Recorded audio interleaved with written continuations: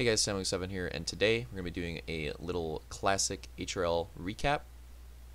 Um, Now, this isn't going to be like the HRL recap that you remember in the sense that we're going to be doing a lot of focus on things going forward in this one, so even though there is going to be a recap portion of it, and we are going to be focusing on that for a time, it's mostly going to be focused on stuff going forward. And I don't know if I'm going to do the recaps consistently for each week. We'll see how that goes. Mostly just wanted to do this one to line things out for later on. So let's get into it though, get into the actual recap portion of it. First race was Barvo Speedway, and just to enlighten everyone on this, basically the plan was, I didn't expect that many people to show up to this, obviously because it was short notice, and wasn't sure if I wanted to do it, and I figured that if I was going to do it, I needed to do it this week, because if I waited, I probably wouldn't want to do it anymore. So wanted to try to get this going as fast as possible. And so we announced it day before, and was still able to get 11 people showing up, which for short notice was pretty cool, pretty nice. Yeah, really cool to see that. And we were able to start up the season here.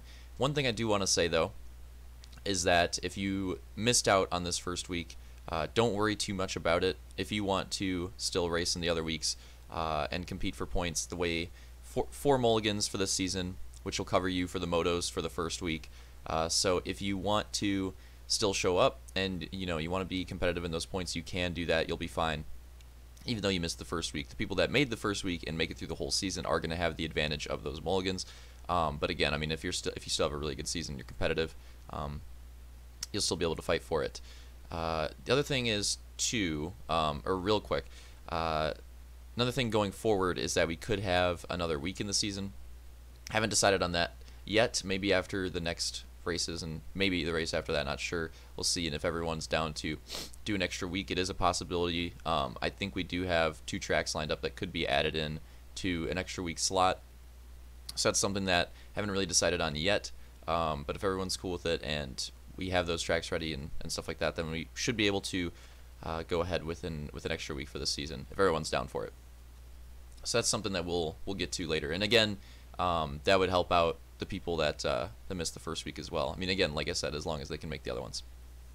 And plus, I mean, if you just want to get back into the race action and just like be able to race again, that is another reason why it would be nice to show up the other week. So like even though like right now you'll be fine to compete in points, even if you can't compete in points, it would be nice to just get back on the track again. Let's get back into the actual recap portion here. So as far as the heats went for Barvo, Detail ended up taking the win for the first heat, and the second heat actually went to Sector. Actually drove a pretty clean heat. One of the cleanest drives that he's had at Barvo, was able to take the heat win there. Then we went to the first moto. Sector was not able to replicate that performance. Had a pretty bad first moto. Although Detail was able to show up again, obviously did really well in his heat, was able to replicate that with the win again in the moto. Luke coming in second and Real Deal in third with a pretty good drive up to the front. Running out the top 5 was Opex in 4th, and then actually Armada in 5th. And again, just to point out in these results here, it is not because like these results are aligned by the overall points over here. When you're looking at the moto finishes, you have to pay attention to the finishes here and see where they are. Just because Vulcan is in the 5th place spot here does not mean that he finished 6th in Moto 1. Just pointing that out. It's been a while since we've done this, and if you haven't been looking at the docs in a while, just pay attention to the little things. It's actually, this is actually pretty well organized. You should be able to get all the info you need from this.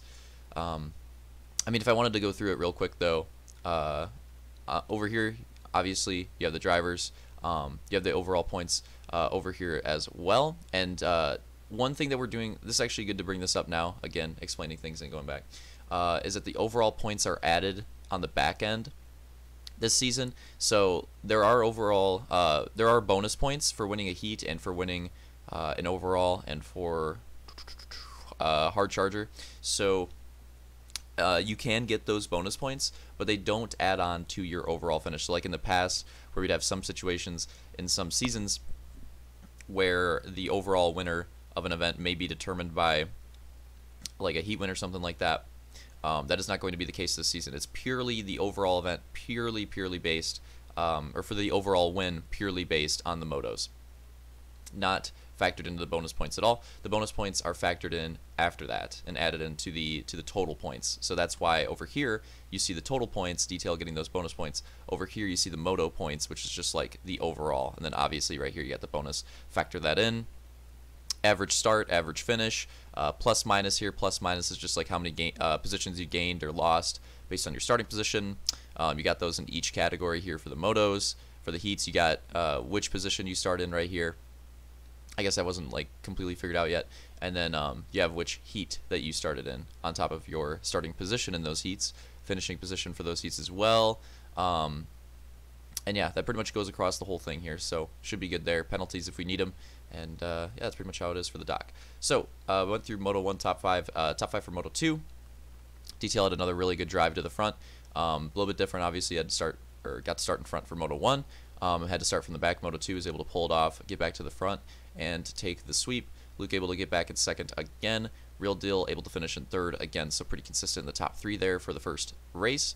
And then fourth was actually Vulcan with a pretty good 4th place finish, and Opix in that top 5 yet again with the 5th. And then if we go down here to the overall points, we got these in order here. Detail, of course, going to take the overall win with the 84. Luke with 74. Real Deal with 71. Opix 67. Vulcan 65. So that's your top 5 overall for the first week. Armada did have that top 5, but did not the first race, but didn't have as strong of a showing the second race. Going to finish in 6th with the 62. Slaunch just outside of that, 761.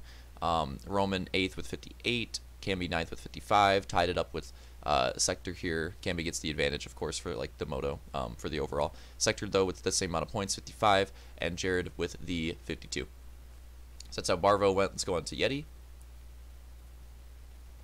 So this was our second race of the evening. As far as the heats went, Detail and Luke, opposite heats, going to take those heat wins there. Then we went into the motos, and if you look, not much plus minus change, position change in this first moto, which is interesting because there was a lot of crazy battles. Like I thought the motos from Yeti, yeah, had a lot of good battles, and there's positions swapping constantly, like throughout the race. Even there's battles going all the way to the end. Yet if you look at it, a lot of people with the 0 on the plus minus, which is interesting. Just because that's not, you know, it didn't reflect how the race went. There was a lot of position swapping during the race. It's just towards the end, I guess most drivers ended up where they started. So it's kind of interesting. Yeah, that doesn't happen very often. That is interesting. But as far as the finish went, Detail keeping the streak going, taking the win. Luke second, Slaunch third, and then rounding out the top 5 is going to be Real Deal and Roman 4th and 5th. So that was your top 5 there. Slaunch with the hard charger for that moto. And then we go into the second moto, and the plus minus goes back to normal pretty much in the second moto. That looks a lot more. That looks correct. That looks right. That's just insane how that first moto worked out. So Detail making the climb again, gonna take the win in the second moto. Luke taking the second place again, and then rounding out the podium this time, Vulcan, who had a very rough first moto, regained a lot of points here, taking that podium finish in the second moto. Real Deal and Slaunch rounding out the top 5.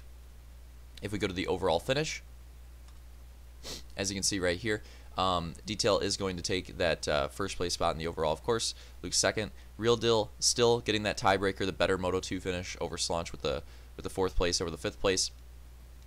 So getting that tiebreaker, that's another thing for this season, because it's, you know, different in different seasons. This season, we're going by just the better Moto 2 finish is how those tiebreakers are going to be decided. So Real Deal takes that one with the overall, at least Slaunch though tying in points. Going to be in 4th. Roman going to get his first top 5 overall here with the 64. And then Vulcan very close behind, even after that rough first moto. That podium really helped him out a lot. Going to finish in 6th with 63. Camby 7th with 61. Opix 8th with 59. Armada 9th with 57. And then Jared and Sector with the tie, but Jared getting the advantage on that second moto finish. Going to be finishing there with the 52 for those guys. So now we go over to the standings. Get through these quick. As you can see in the lead, no surprise there. Detail holding on to the lead. 168 points there. Luke in second with 149. So really strong start to the season for Detail. Good points gap. Real Deal in third with 139, not too far behind second. And then Slaunch also 10 points off of Real Deal Slaunch being in 4th with 129, and this is where things get really close in the points. This mid-pack is kind of crazy. Vulcan's right behind Slaunch with 128 in 5th place. Opix is right behind Vulcan with 126 in 6th place. Not too far behind again is Roman, 7th with 122. Not too far off of Roman is Armada with 119, and not too far off of Armada is Camby with 116. So like this whole group, this whole mid pack is super close. And then at the bottom you got Sector and Jared with 107, 104, a little bit farther off. But yeah, this whole like the front pack has gotten a bit of a gap, but this mid pack battle is crazy right now. Like these guys are all super competitive right now, and of course, if we potentially have some other people join in week 2, could see it get even more competitive for that mid pack battle. You never know. So now that we've been through that, just to show the schedule again, this is what the schedule looks like currently. And again, like I said, there is that potential to add another weekend.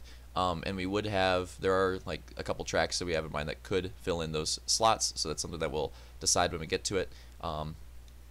Hopefully sooner rather than later. And if we, yeah, like I'm saying, if we do have that extra weekend, we have the tracks ready for it. So that is something that we could see happening, but this is what it is right now. And because I wanted to talk about things going forward, the only other season that I want to actually end up doing that I have planned right now is the go-kart season. Obviously didn't get to finish the go-kart season. Sort of a passion project of mine. A lot of tracks in here that I'd really like to see get raced. And the go-kart season was off to a nice start. Those first races were pretty good. And yeah, I'd really like to see go-kart get going again and see how it could end up. So this is another thing that we could see coming back here. So that's basically all that I've got for now. You know, Oval Season 2, current schedule, potentially another week added in here. Is not a leap year, is it? Oh, nice. Anyways, doesn't matter. Anyways, so we could see that extra week there in February with another week of racing for the Oval Season. But then after that, go into the go-kart, and then past go-kart don't really have much like set in stone there. So I don't know, any ideas or suggestions, feel free to leave them. But those are the two confirmed things. Want to finish out this Oval Series and want to get the go-kart season finished as well. That's all I got for now. But anyways, hope you guys enjoyed this HRL recap. Again, don't know if these will be done consistently. From now on, we'll see. But had some things that needed to be like settled for the season in this one, and info that needed to be out there. So hopefully it was enough. And I'll see you guys next time.